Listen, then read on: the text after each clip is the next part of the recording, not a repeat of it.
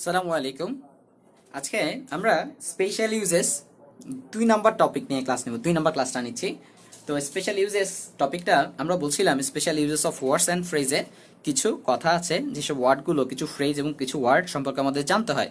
তো এর মধ্যে আমাদের সেমি মডেলগুলো খুব ভালো জানতে হয়। সেমি মডেলগুলো থেকে প্রায় সময় আমরা পরীক্ষা আসতে দেখি। তো সেই সেমি মডেলগুলো আলোচনা করছিলাম। তার আগে গত ক্লাসে যা পড়ছিলাম তার সবগুলো একটু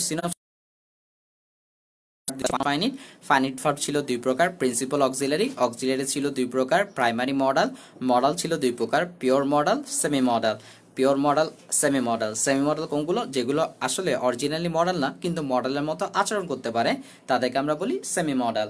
সেমি মডেলের একটা লিস্ট দিয়েছিলাম কালকে। M two is two R two, was two R two, have to has to had to, had better would rather use to. এর বাইরেও need to ought to dare, সম্ভবত এই 3টা গত ক্লাসে দেওয়া হয়নি। যাক, শুরু করছি আমরা। সো আজকে আমরা খেয়াল করি M two is two R two, was two R two নিয়ে কথা বলে ফেলছিলাম। আমরা যদি ভুল না করে থাকি তাহলে এইগুলো নিয়ে, এই 5টা নিয়ে আমরা আলোচনা করে ফেলছি। আজকে আমরা এই 3টা নিয়ে আলোচনা করব। হ্যাভ টু হ্যাজ টু এবং হ্যাড টু নিয়ে আলোচনা করব। হ্যাভ টু হ্যাজ টু এবং হ্যাড টু নিয়ে আলোচনা করব। আগে একটু মনে করে দিই M two is two R two, was two R two কখন বসে, একটু মনে করে দিই। হ্যাঁ, আমরা বলছিলাম বর্তমানের বাধ্যবাধকতা, বর্তমানের অব্লিগেশন বোঝাতে আমরা M two is two R two লিখি। আর অতীতের অব্লিগেশন বোঝাতে বা অতীতের বাধ্যবাধকতা, অতীতে করতেই হয়েছিল, এরকম লিখতে আমরা ওয়াজ টু আর টু লিখি। যেমন আমরা বলছিলাম আমাকে নিয়মিত ভার্সিটিতে যেতে হয়, I am to go to varsity. কিংবা তুমি যদি কলেজের স্টুডেন্ট হও, তুমি বললা যে আমাকে প্রতিদিন কলেজ যেতে হয়, তাহলে I am to go to college. Clear? এখন তুমি যদি কলেজের স্টুডেন্ট হও আর তোমার যদি এখন তো কলেজ যাও, এখন তুমি স্কুলে তো যাও না, এখন তোমার স্কুলে আগে যেতে হতো, তুমি কি বলবা? I was to go to school. তার মানে আমাকে স্কুলে যেতে হতো। বলছিলাম এগুলো বসে অবশ্যই বারবার করতে হতো এমন বোঝাতে। কিরকম? মানে হচ্ছে আমাকে ভার্সিটি যেতে হয়, মানে হচ্ছে আমাকে বারবার প্রতিদিনই ভার্সিটি যেতে হয়।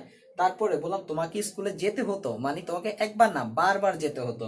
এখন যদি কথা হচ্ছে স্যার এগুলো তো বুঝছি, এটা আমার গত ক্লাসের আলোচনা ছিল।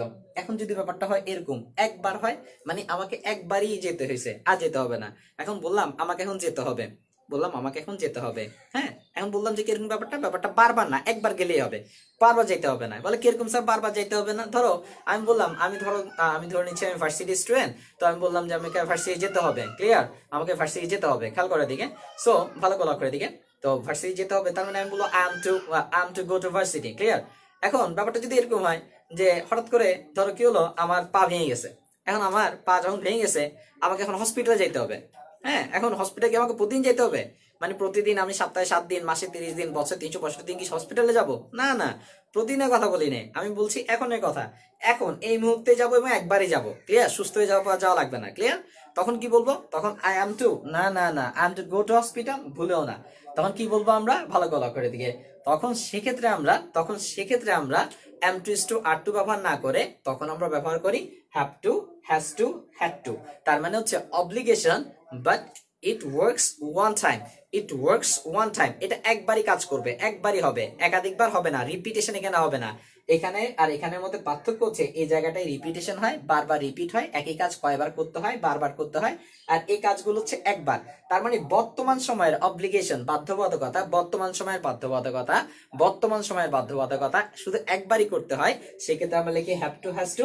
আর অতীতের বাধ্যবাধকতা, যেটা আগে আমাদের করতে হতো এবং একবার করতে হয়েছিল, সেক্ষেত্রে আমরা লিখি হ্যাড টু। কিরকম ব্যাপারটা খেয়াল করো। এখন আমি বললাম, ভালো করে দিকে, আমি বললাম তোমার মা অসুস্থ হয়ে গেছে, তোমার উচিত, তোমার দরকার, তোমার এখন কাকে হাসপাতালে নেওয়া দরকার, হাসপাতালে নেওয়া দরকার।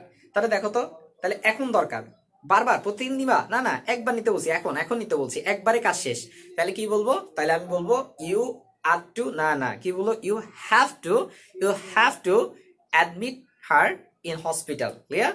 ভালো করে দিকে। আবার ধরো তোমাকে আমি বললাম তুমি আইসি পরীক্ষা পাশ করে ফেলছো, তোমার এখন তুমি এখন কলেজে পড়ো, কিংবা তুমি কলেজে এখন পাশ করে ফেলছো, কিংবা কলেজে পড়তেছো, কিংবা কলেজ সেকেন্ড ইয়ার পড়ো, তুমি কি করছিলা? তোমার আইসি সার্টিফিকেটটা তুলে আনছিলা। এখন তোমাকে আমি বললাম, তুমি আমাকে বললা যে আমাকে কলেজে স্কুলের সার্টিফিকেটটা তুলতে হয়েছিল। ক্লিয়ার? স্কুলের সার্টিফিকেটটা তুলতে হয়েছিল, বারবার তুলছিলা না একবারই তুলছিলা? একবার না, তাহলে নিঃসন্দেহে কি হবে? I had to collect my SSC certificate. Clear sir? আসো আমরা এবার এই সংক্রান্ত কিছু উদাহরণ করব। কারো যদি কোনো সমস্যা থাকে কমেন্ট সেকশনে জানাতে পারি। আর কে কোথায় ক্লাস করতেছি, কে ক্লাস করতেছি নাম লিখে এবং নিচে কোথা থেকে ক্লাস করতেছি অবশ্যই জানিয়ে দিব। আসো, 3টা উদাহরণ দিলাম। লিখলাম দেখো, I have to go to hospital, I have to go to hospital, আমাকে হসপিটাল যেতে হয়, ক্লিয়ার, বা যেতে হয়েছে বা যেতে হয়। তার মানে কি বারবার না, না একবার। I had to collect my SSC certificate, আমাকে আমার এসএসসি সার্টিফিকেটটা কালেক্ট করতে হয়েছিল। তার মানে কি বারবার কালেক্ট করছিলা? না না, কয়বার? একবার। তোমাকে তো বারবার দিবেও না, একবারে বেশি দিবেও না, না। বলছে he has to take medicine, তাকে মেডিসিন নিতে হয়েছিল। এখন কথা হচ্ছে sir have to R has টুর মধ্যে পার্থক্য কি?